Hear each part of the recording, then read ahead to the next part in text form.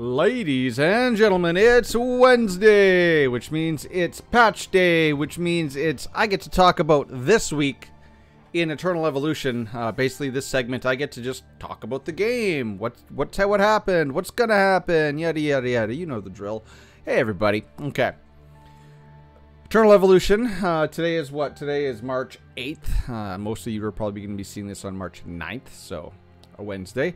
Patches come out on Thursdays on this game. This is a mid-cycle patch. I say that because the new characters are 2-week banners, and then in the middle of that, we get a mid-cycle patch. Usually they aren't as big, they aren't as flashy, but this patch has some really juicy tidbits that I've been asking for, and I know a lot of other people have been asking for. So, let's dive into the game. First, let's discuss the week that was and what the ramifications of what we got last week, or the ramifications on the game. So, really, what did we get last week? Let's go talk about this dungeon first. So we got the final dungeon that we knew we were going to get in the Kitosian Triangle. And it is not a hunter boss. It is it's basically an assassin, kind of, but it's a summoner fight. Unfortunately, you know, it's not like they didn't just give us Crimson Abyss, which is another pure summoner fight. They are pushing more summoners upon us. I guess technically in their mind, they probably thought this guy was assassins, this guy was energy, and what should we make this one? Maybe hunters? Especially since we're going to have some hunter content to talk about. Maybe they should have held this one off for 2 weeks and then dropped it with hunter gear. But no, summoner. Summoner, summoner, summoner. And this one is hard. I just did put out a guide on it. Me at 20 million power on my main account can almost auto it. Not consistently. Consistently I can beat it really easily, but I got to play it on manual. It's hard. It's hard even for endgame players, which is good. I kind of like the challenge. It's kind of nice because then it entices theory crafting and better gear sets and yada yada yada. Like they're adding something in this patch to highlight that this boss, unlike other PvE bosses, can crit, which means you can run extraction gear, right? Although extraction gear takes away a lot of attack, so really the testers are like, well, that doesn't really work and blah blah blah. Anyway. So this guy, we got this guy last week, and then the other, but more importantly, the gear that we got from him is making a splash. Is there a way I can look? Let's go like this. There we go. Marauder gear. Marauder gear is really, really sweet. This one's going to change the game. It's already changed the game for the newest character in the game. It's a 4-piece set, crit rate as the one bonus, and then on displacement, so assassins. Crit damage increased by 80 and lifesteal lasts 5 seconds, right? So this thing pairs really well with any displacement character. I don't think Crete or Leo or anything is really going to gain from this because Leo doesn't really care about crit damage. Crete doesn't care about crit damage. Maybe Guan Yu, right? We're going to talk about old Guani, old Guac boy. Yeah, maybe. I don't know. So we got him. And then the piece de resistance from last week, or from the week that was, is Nordthion, aka NordVPN. Now, this guy is a beast. You know, we 2 weeks ago, we got 3 weeks ago now, actually, when we got Rickert. Everyone thought, oh, Rickert is an animal. He's a monster. Bailey sucks now, and blah blah blah, and blah blah blah. And then we got this guy, and everyone was just like, he's a melee energy, like even I kind of thought this guy looks like he's going to be a tank for energy. But not only does he do that, and he does that well, he is a DPS damage god, an absolute behemoth, and he looks really really cool too. Let's see. So this is one of my free-to-play accounts. This isn't my main account, even though I got lots of nice gold stuff there. Almost got Leo on this account too. Oh, where is he? He's way down here. He's purple. So this guy just looks cool. And yeah, we are halfway through his banner. He has made an immediate impact in this game, namely in Guild Hunt Spider Boss. Now, all of a sudden, Whale boss is easy with the assassins. Spider boss is cake with Nord and Ravenna and Luke. And Rez goes really well with this guy. Really well. So this guy's definitely changed up the game. Story mode, I've been pushing levels today. I think I put it on auto on like 52, and I made it up 52.8, and I made it up to 52.24. Just unreal, this guy. So he's here for another week. So don't walk, run, go get him. He is a game changer. Everyone's already saying top 4 characters. The top 4 being Leo, Dan, Anpu, Northion. Right? Okay. Not Rickard. Nope. No, not Rickard. Leo definitely impacts all areas of the game. Dan definitely impacts all areas of the game. Anpu definitely impacts all areas of the game. But you do need Sor Valley. Keep that in mind. And this guy definitely making a big impact in multiple game modes. So that's the week that was in Eternal Evolution. Now, I'm probably going to have to switch my face. Let's talk about the week that is. So this week coming up. Where's my scene transition? There we go. My head's all the way up here. All right. Okay. So I'm going to read the notes in here again. It's not as good because I can't highlight, but I don't like pulling up the Facebook. I just don't. This is just an easier way. It fits nicely on the screen. I don't got to like mess with my zoom, yada, yada, yada. So these are the patch notes for today, Wednesday, about what's coming in the next upcoming week. And there's a bunch of stuff in here. So first of all, which is, I find it hilarious, that the February Kraken gift on the VIP program was a selection card, and everybody and their dog picked Guan Yu because there's no way to get Guan Yu. There has never been a banner for Guan Yu. They let it slip for 1 week in chips, but everybody and their dog picked Guan Yu, and now they're just like, oh crap, guess we got to give him to everybody. So version update details. Optimized Guan Yu's ultimate skill. So they made him, basically, they made him a displacement character so that he can work with the ultimates and work with their commander, right? So added a short distance displacement. Probably going to be kind of like Northion. Very, very small, tiny displacement skill. And that's going to trigger the Hagridon shield, right? Okay. Plus, he's also, since he's going to be able to work with Hagridon, he's also going to contribute. Well, I guess all the Vanguards already contributed, so that doesn't really change anything. Adjusted Northion's ultimate skill descriptions. They're not messing with his stuff. This game and these devs are very good to, they've never nerfed anything, not to my knowledge, so that's good. They're changing the text, right? Corresponding multilingual translations. The skill does not change. So Northion is still the monster that he was all this last week. Now here's what basically what we're getting for content. This is the new content coming tomorrow. A new limited recruitment banner is open on some servers. Keep in mind, some is after the 3rd week. After the 3rd week, once you get into the Masrani banner, you can actually get the newest content banner. So you will get Masrani, and then you will get Northion if you're in week 3, and then you will get Guan Yu, and then that's the same going up, right? 4 or 5. So no, week 4. Week 4. You have to be in week 4, I do believe. So when they say some servers, that's what that means. It's after the initial event. During the event, you're gonna be able to get Guan Yu, so that's cool, right? I'm gonna spend 60 limited tickets, get 1 copy, and then I'm just gonna sit on them because I'm in a really nice space of equilibrium where every 2 weeks I'm getting enough chip or limited tickets and gene hybrids to be able to immediately take the next new character to Immortal on day 1. Now, it's looking like I'm gonna have by the time this time next week, I'm gonna have 5 gene hybrids. 5?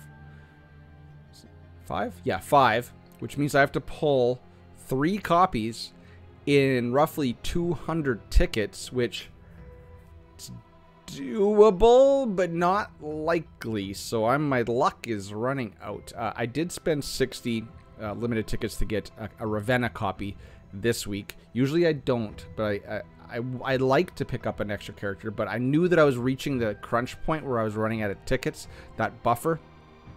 So I might not be able to get the guy next week, day 1. And I don't really feel like spending a bunch of money to buy more tickets. So, 7-day banner. Like I said, this is a mid-week update. Hence, Guan Yu's banner is only 7 days. And then we're getting the Quantum Mimic Machine, which is basically go do stuff, go do anything. It's going to give you 3 tries at the machine. You can spend money, you can buy more, right? There's a limited amount of items available in that machine. If you pull all the other ones, then you have a higher chance of getting the big stuff. Big stuff being NordVPN copies and then Prism Amulet. Prism Amulet is juicy. I would love to get more Prism Amulets. So that's also 7 week. That's a 1 weeker. And then Return to Giant Tower. The main thing is Guan Yu copies. That is also a 1 weeker. So to get the first copy, you have to pull 80 limited tickets. Now, since I am pulling 60 on to get his 1 copy, I am tempted to pull another 60. But then I'm hurting my chances for the main character. We'll see. We'll see. Alright, and then here's the other stuff they're just going to add to the game. So, they're going to add new equipment sets to the Katosian Triangle. Okay, what? New equipment sets? They just added new equipment sets. No. Oh, it's not in here. So, we can't see it there yet. But if we go to a hero, right? Equipment. This is a weird way to look at it. So, my head's in the way, but it's going to be all at the bottom here. So, the other 2 sets that we currently do not have access to are Lord and Conduct. Conduct looks like it's got a healing icon, so that might be new gear for healers or support. I'm curious on that one. This one is Blood. Now, Guan Yu, who's also being released tomorrow, has a bleed effect. I do believe he is the only character that has a bleed effect. And we do have bleed-focused prototypes. So maybe they're leading to something there. I don't know. We'll see. Because let's think. What do we got? Madness? Madness is summoners. It's under my head. You can't see it. Madness is summoners. And then Marauder is displacement. Right? So Assassins and Vanguard. Surge. Whoa. Surge is AoE. I didn't mean to click on that. Surge is AoE, so energy, right? Extraction is also summoners, I do believe. Let me see. Yeah, when a summon receives crit damage. So this is good for the new dungeon, right? Because if your summons receive crit damage, you get healed, so you can stay up. So we got Madness, which is summoners. We got Marauder, which is displacement, so Assassins and Vanguards. We got Surge, which is energy. Extraction, which is also summoners. Realm, I do believe. I don't know what Realm is. I can't remember. Let's click on it and see. So Realm is an attack set. Increased damage to summons. So that one is useless. Realm is useless. Because you kill the summons still kill you. So what do we got? What haven't we seen? What haven't we seen? Need a hand? Let's go back. Let's go into characters. So tanks. We didn't see anything for tanks. Vanguard, yes. Assassin, yes. Hunter, no. So it'd be nice to see. Why can't? Oh, because that's the whole window. It'd be nice to see one of those sets be for hunters. Support, healers, conduct might be that. We have energy. We have summon. So really, tanks, hunters, and supports for those 2 sets. So that's coming tomorrow. We'll hold your breath. Let's wait and see. Okay. So that's coming. We don't know where. They're probably going to be, you know, there's 2 sets. We have 3 dungeons, so who knows. Added some new equipment to those. The drop rates of the previous equipment does not change. I don't know how that is possible unless they get rid of some of the altar gear that's in there. Don't know. And then we're getting another SS Commander. This one specifically is for attack speed characters. Okay, attack speed characters. Who are they? Well, let's not count Muka. We're looking, and well, I guess we got to start at the bottom. Xander is a hunter, right? And then we got Emma and Azina are both hunters. We've got and these are hunters that rely on in their kit attack speed. We got Old John, who's in the Rise of Heroes event right now. I forgot to talk about that. We had that this week. Old John's looking interesting. Old John is an attack speed commander, as well as Prygor and Moriami. So pretty much all hunters and Muka are attack speed heroes. Let me know if I forgot somebody. Put it down in the comments. So we're getting a new commander, an SSS level 1 4. I'm just going to say 4 hunters, which is going to replace the Anubis looking guy. Don't remember what he's. I can't remember his name. It's like a Viking name or something. Brunhild. Came to me. You know, I'm old, but I'm not that slow yet. So we're getting a hunter commander that can replace them. So what does this hunter do? For every few, I don't like them saying few. Just give us a number. Say 2. But that would be a couple. I don't know. 2 or 3. Say 3. For every 3 basic attacks on the same target made by allied heroes, which is the hunters are going to do, an effect gets triggered. Inflict a certain percentage of attack as bonus true damage. Now that might make Emma... That might bump her back into relevance, because the hunters might take over again on the whale boss in Guild Hunt. If they do a butt ton, a metric butt ton more attack as true damage. Right, so that's cool. My mouse, every time I touch it, it just jumps. 2, when there are 3 or more hunters. Okay, so it is hunters. It's just hunters. Can't throw Muka in here. When you have 3 or more hunters on the field... So basically, Emma, Azina, Taylor for the majority of you. Xander, Taylor, Emma probably for the vast majority of you. For me, who am I thinking? Emma, Azina, and then Old John. Probably Old John, because Old John also has some cool CC in his kit. For every blah, blah, blah, blah, blah. For every few basic attacks, so say 3. On the same target made by allied range heroes, aka hunters. Knock the target back to the edge of the attacker's range and stun them. Now, the knockback, okay, that doesn't blow my socks off, but the stuns are clutch in this game. Stuns are clutch. So, the thing about hunters is they're very squishy.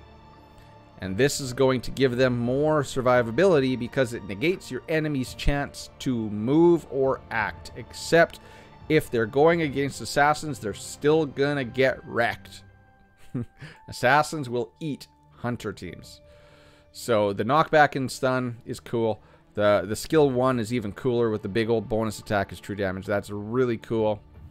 In PvP, the damage and max HP of allied units is increased. It's probably going to be 20%. The same as the new energy SSS commander did for energy characters in PvP. My freaking mouse. The ultimate skills of Emma, Azina, Botmark II, and Taylor can trigger Carmoda's basic attack effects. Now, why they said it was only these characters, don't know. Because I don't use Botmark anymore. I don't use Taylor anymore. I would much rather use Emma, Azina, and Old John. I don't know why this little asterisk is there. Blah, blah, blah. Added a passive skill of Lord. So the Reaper Deca boss, they're just going to add some text in there, as we discussed, that says that the boss can critically hit. Right? And then hence all the stuff that we've already discussed. And now we get some under the hood fixes, stuff that's can be sometimes very, very important. Added an equipment preset system to facilitate your operation in various battles. I wish I would have pulled up the Discord thing, because I would have showed you what it looks like. Although it's kind of just like formations. And then as well, they optimized the formation functions, so now you can actually name your formations, which I know I like. And when I couldn't, I was like, what the hell? So that's cool. That's a no-brainer. That should have been implemented with formations. Optimize the battle system performance. So this is all that stuff we just did the survey on. The health bars, the blah, blah, blah, blah, blah, blah. The debuff. They're removing debuffs and buffs from the heroes bar. I don't like that. I don't like that. And then they're just doing, when they say optimize the interface, they're tweaking it to make it prettier, basically. So how I currently do gear sets, which is what you might have to do as well. Yeah, Ampu, you're cool. So on my main, okay, can you hurry up, Ampu? I'm trying to make a video here, bud. All right. So how I change gear sets on my main. So like Ampu, I will switch from Light Gap, which is the PvP set, to Surge, which is his PvE set. Dan as well. He'll go from Light Gap to Madness. Now, what I have been doing on my main account, where I do a lot of those switches, is I will put I will only lock gear that I use on characters. So these would all be locked on my main account. So now when I switch these out for Surge sets, the Surge sets will also be locked. So I will have a quick visualization. So like if we do this, let's just do this for you. Surge. So my head's in the way. Of course, I got a huge noggin. I know. You know. Sorry, mother. So then Anpu's, say, gloves. Oh, attack gloves. Those would be him. I do that. So when I switch out for Surge, I'd be like, bang, there it is, replace, right? Head, same thing, bang, look for the lock, replace. If there's more characters that need Surge, I will do a quick little scan. Yeah, it's got attack and accuracy. I'm just saying it would have attack and accuracy if I'm going to switch it. So that is how I'm currently doing it now. This game, you can lock gear into presets, but when you switch presets, the gear that you have in the other preset is just going to move into your bag, into your inventory. So, which is why I say that you should lock all the gear on all your characters, because I'm still going to use that as a visual cue not to equip that piece of gear onto a different character. Because if we go down that route, if your gear gets all mixed up and your presets all overlap other characters, like I know Star Wars Galaxy Heroes, it would it show who it was equipped? No. Yeah, it was messy there too. You had to really keep track of where your mods were, which was gear. So this one, when I switch to Surge set, these Light Gap pieces go into my bag, where if I'm all of a sudden, I'm looking, oh, I want to gear this other character, make him good too, and I pick that same pieces of gear that was currently on my Ampu, they're going to get, all of a sudden, you know, I'm going to go to equip them back on Ampu, and it's going to pull the gear off another character, and then that character's screwed. So they still need another visualization, which is the lock. So if it's locked, I won't equip it on another character. So you're gonna have to go through all your gear, all your heroes. If you're gonna do this as well, lock every piece of gear that is associated with that character, or that's currently equipped on that character, so that you know that it's earmarked to a current character build. If you find a better piece of gear in the future that's better than that gear, unlock it, throw it back in your bag. Now it's free game. So that's coming. I'm really excited for that. But it's going to be messy. It's going to be a day of really busy, tedious work, locking all your gear and making all your gear sets. And we only get 100 of them. I've heard that. I don't know if that was said in here. I don't know if they said that on the Discord. But apparently, we're getting 100 gear sets. We're going to need more. Why not go 500? Right? Just saying. Frickin' mouse. So, and then they're going to add a tutorial for beginners, right? Beginners aren't going to use this. This is an end game thing where people are mix and matching sets. Case in point, I wake up in the morning, I'm laying in bed, it's 5 a.m. I gotta go do Crimson, whatever that dungeon's called, that big old snappy turtle one. Oh, I gotta switch Dan into Madness, and I gotta switch Anpu into Surge. Some days I just don't switch them, and I leave them in Light Gap because I'm lazy. But I will switch them if I have easy gear presets. I can just bang bang and it's done, right? So I'm actually excited for this. Optimize the formation function. We already talked about that. Blah, blah, blah. Everything else is pretty. Blah, blah, blah, blah, blah. Now, all the bug fixes, don't care, because it's 24 minutes in this video. You're probably already gone. Probably not paying attention, right? So people usually tend to tune out about 8 minutes in. So but it seems like all my videos run 24 minutes. So that's what's coming. They're actually, surprisingly, that's a lot of stuff for a mid cycle content update. Guan Yu, we'll see. I'm really interested in the extra or the new gear sets in Katosian. I'm interested to see who they work on, because that's a lot of theory crafting. You'll see videos out for me. I do have other characters with other gear sets that I just haven't made videos for because it's been a busy week. I just came off call today. I'm looking forward to the gear sets. I'm looking forward to the gear presets. And that's going to be the majority of my time next week. So, Guan Yu, Guan Hu, right? Guacamole Boy. I call him Guacamole Boy because he's green. Right? Like, I'm not going to... I don't think I'm going to use Guan Yu. Where are you, bud? Oh, you're right there. You're hiding in plain sight. He's a really cool looking character. Like, oh... I guess I can't show you guys if I'm hiding him. He's a really cool looking character, but he's a launch character, right? So he's gonna need a little more love. He is very cool looking though. So Guan Hu, Guan Yu, Guac Yu, whatever, right? Very, very cool armor though. I like the whole samurai look with the big old pole arm pike thing, whatever you want to call it. So, ladies and gentlemen, we're going to wrap it up there. I hope you enjoy these content update videos. I try to do one every Wednesday just because it's fun to do. And I'm going to read through the stuff and I'm going to think it over in my head, and I might as well share my thoughts with you. One other thing, speaking of content update videos, I am not making any more free-to-play weekly videos. Because since I'm out in the wild now and I'm just off of the... I started that series because I really wanted to maximize and make an efficiency guide on how to go through those first 5 weeks, which I did. Now that I'm out in the wild and I'm just with everybody else, I'm just grinding another account. So you're going to see a lot... You're not going to see any more videos on my free-to-play the one on my phone, I should say. You're not going to see any more videos of that account. I may even give that account up. I haven't decided because I'm a video game addict and I want to play them all. But I don't really see the point anymore. I like my main account. It's got all the shiny bells and whistles. It's got all the toys. It's fun. The main account's just a grind. If it was my only free-to-play account and if I was a free-to-play player, cool. That's the game. But I've never been that guy. So, oh god, we're 27 minutes in now. Okay, we're gonna wrap it up there, guys. Get Guan Yu, don't get Guan Yu. I always recommend get one copy to pity, but make sure you have enough limited tickets and gene hybrids for the upcoming character, because they've all been bangers.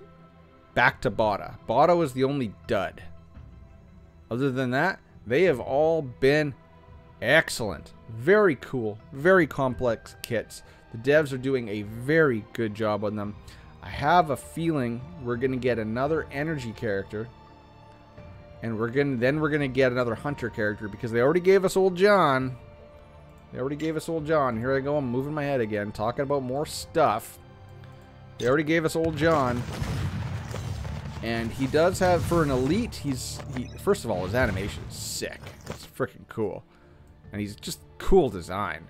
But his kit is actually fairly interesting. It's fairly interesting. So the hunters are lining up for something, in my opinion. The problem is that the hunters just kind of suck.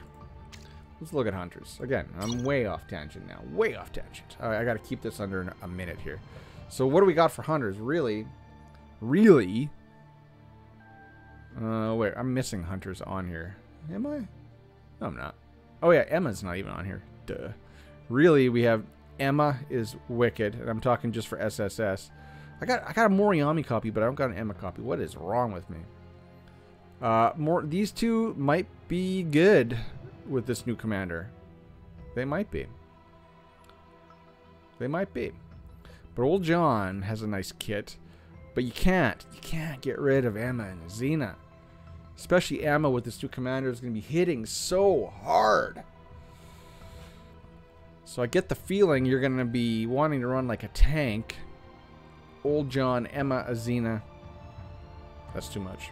Emma, Xena, tank, old John, Healer. All right, that's 5. Okay. Sadly, Prigor Mariami, you no love, no love for you. All right. Okay. Now I have to wrap it up because I'm 30 minutes in, and you guys are all gone except for those 2 of you still watching. If you made it to the end of this video, put Hunter in the comments, so then I will know you made it to the end, and I'll say thank you very much, and I'll give you a nice little heart on your comment, but I will appreciate you gladly, or immensely. So till next time, I gotta wrap it up. Till next time, guys, cheers, peace, bye-bye.